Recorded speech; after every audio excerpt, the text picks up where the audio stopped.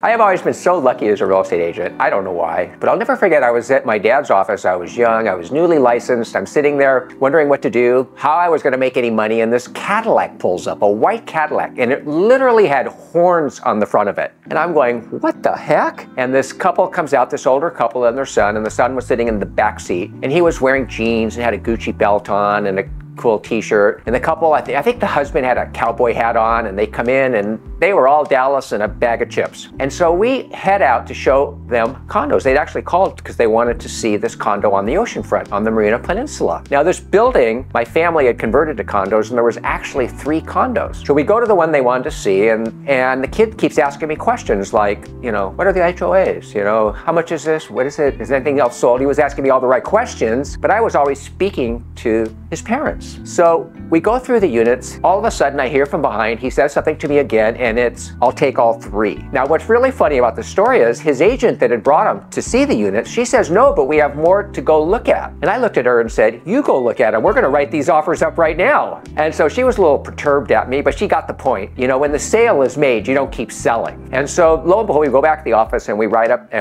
the offers. It was an interesting thing because if you really think about it, 2 things happen there that we can learn from. One is, I didn't even know who the client was. This young guy in the back ended up owning an insurance company that actually insured all of the oil wells in Texas. This guy was a zillionaire. And the other thing is, for that other agent who was with me at the time, when the sale is made, stop talking, just write the offer.